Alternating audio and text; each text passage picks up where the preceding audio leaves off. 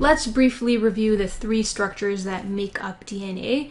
So first we have a sugar deoxyribose. Then we have a nitrogen base, and the one that you're looking at in particular is adenine.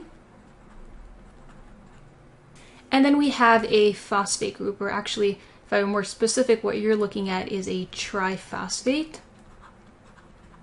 And I'm just going to draw a bond coming out of this O because usually it probably will be attached to something. So let's take what we know about these three structures and put it together. So if we put these three units together, we would get what's called a nucleotide.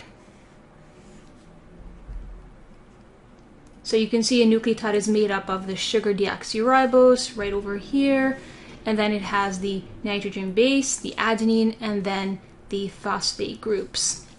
And I'm just going to add, if we had just the sugar attached to a nitrogen base, that would be called a nucleoside. I'm just going to draw that S in big so that you notice the difference between a nucleotide and a nucleoside. And DNA is going to be made up of these long chains of nucleotides strung together. So let's see how we put together two nucleotides. So I'm just going to make some room.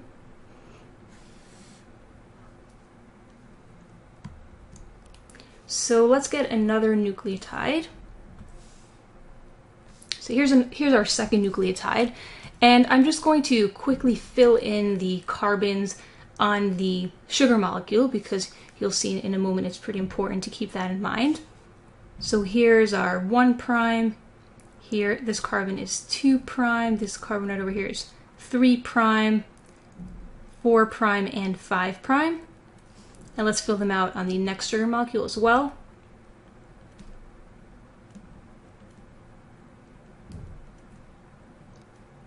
And I'm also going to fill out just a couple of atoms that we need in order for me to show you what's happening. So I'm going to fill out the OH on the 3' side, and actually I'm going to fill in the electrons on that oxygen.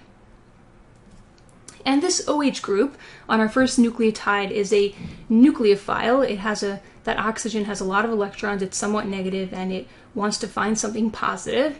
And so two of the electrons on that oxygen are going to attack this phosphorus atom, which is a little bit positive because the oxygens all around it hug its electrons. So it attacks this phosphorus atom, and then the phosphate has too many bonds, too many electrons around it, and the electrons from this bond between the phosphate and the oxygen will jump onto the oxygen, breaking that bond.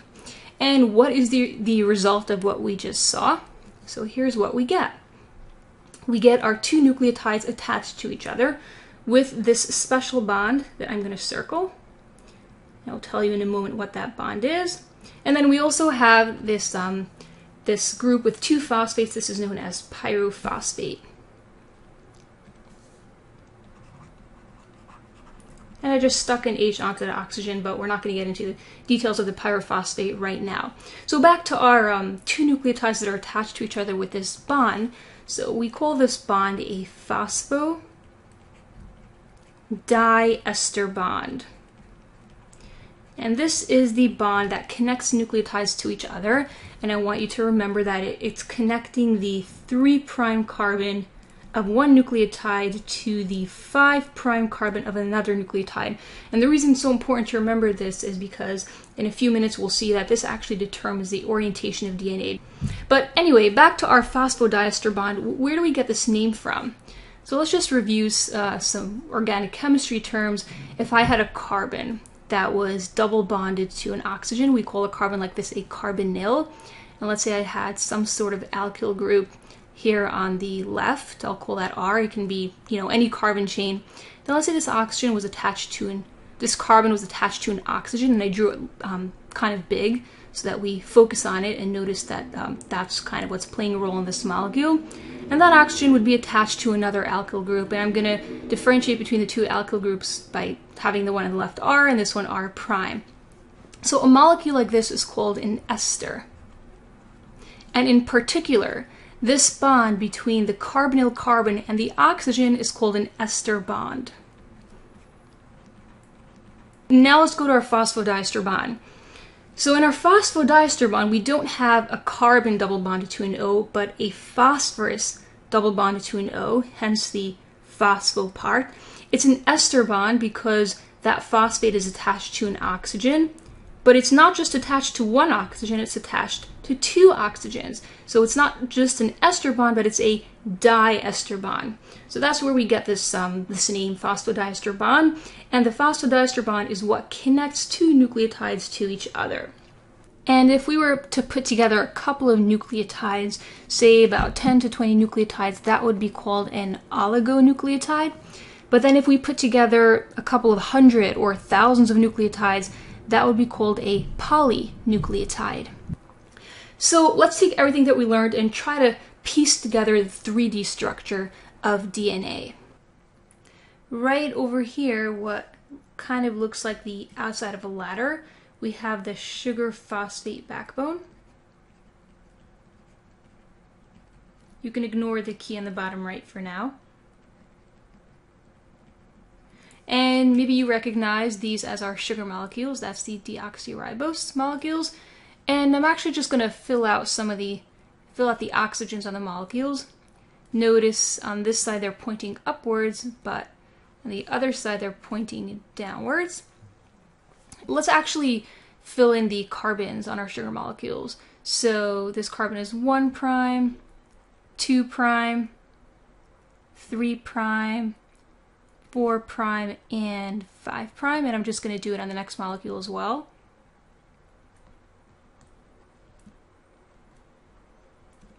And we know that our phosphates, which are represented by this thick purple line, are connecting the 3' carbon and 5' carbon of the two sugars. So I'm actually going to draw the phosphate, even though I just told you that that purple line represents the phosphates. I'm actually going to draw little P's to show you how it connects the 3' and 5' carbon of two sugars. So we'll draw a P here, and then we'll draw a P connecting these two. So those are our phosphates. And let's do it on the other strand as well. So first let's just fill in our carbons.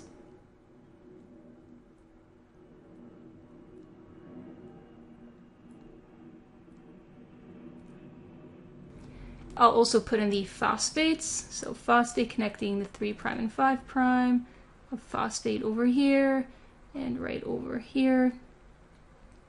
And notice that these two strands are oriented in opposite directions. They are what we call anti-parallel to each other. Right? The oxygens on the left strand are pointing upwards, on the right strand they're pointing downwards. And if we were to just pick let's say the top of what looks like the outside of a ladder, let's say we just pick the top as a reference point. Notice on this strand on the left, there's a 5' carbon right over here, and then there's a 3' carbon over here, which I didn't label, but this is a 3' carbon. So again, if we pick the top as a reference point, we can see that this strand goes in the 5' to 3' direction.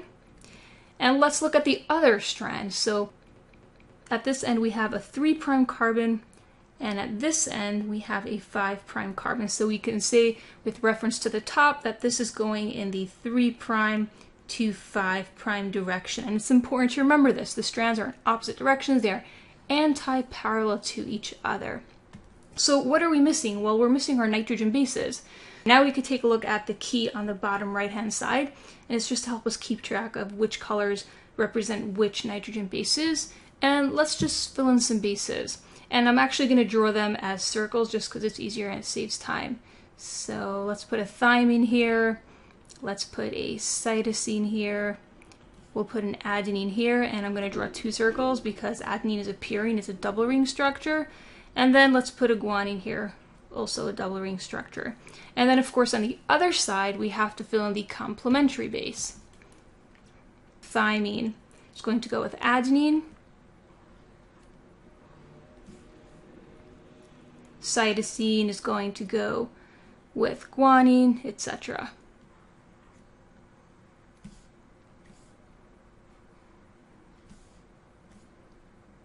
But our two strands are not yet connected.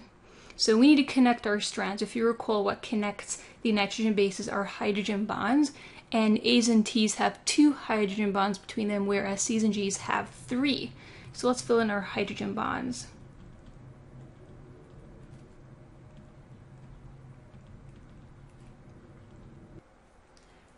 And what we just did, putting together two strands of DNA, is known as hybridization. Another way to say this is annealing. And if we were to break down these two strands of DNA and kind of, cut it down the middle by breaking those hydrogen bonds, that would be known as denaturation. So this finally brings us to the complete 3D structure of DNA, or what we know as the Watson-Crick model. So here is the Watson-Crick model of DNA. And Watson and Crick were two scientists that kind of put together all of the puzzle pieces and let us know what the structure of DNA is. You can see it's our two strands of DNA, but they're coiled in this double helix. So they form a double helix, double because it's two strands, and helix because they're coiled around each other. And on the outside of this double helix, the gray strand and the white strand, that's the sugar phosphate backbone.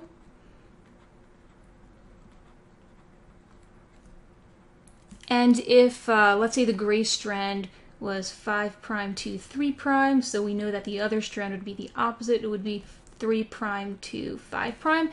And on the inside of this structure, we have the nitrogen bases. So it's kind of like a ladder that's twisted around each other, the outside of the ladder being the sugar and the phosphate groups, and the inside of the ladder being the nitrogen bases.